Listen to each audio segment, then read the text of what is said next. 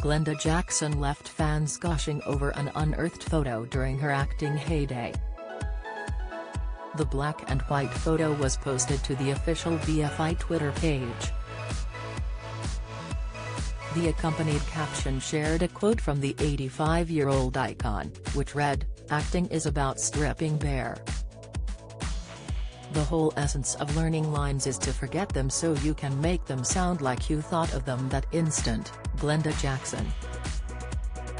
The Women in Love star looked breathtakingly stunning as she beamed with joy, while sporting her hair in a short bob style.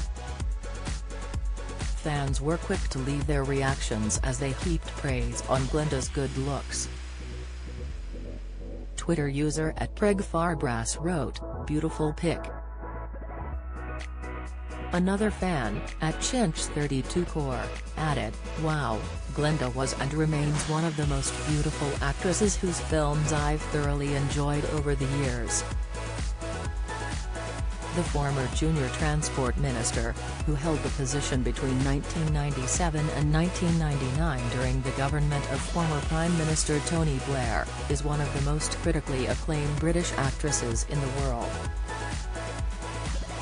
Glenda has starred in many hit films in the 60s and 70s, including A Touch of Class, Sunday Bloody Sunday and the short-lived TV series Elizabeth R.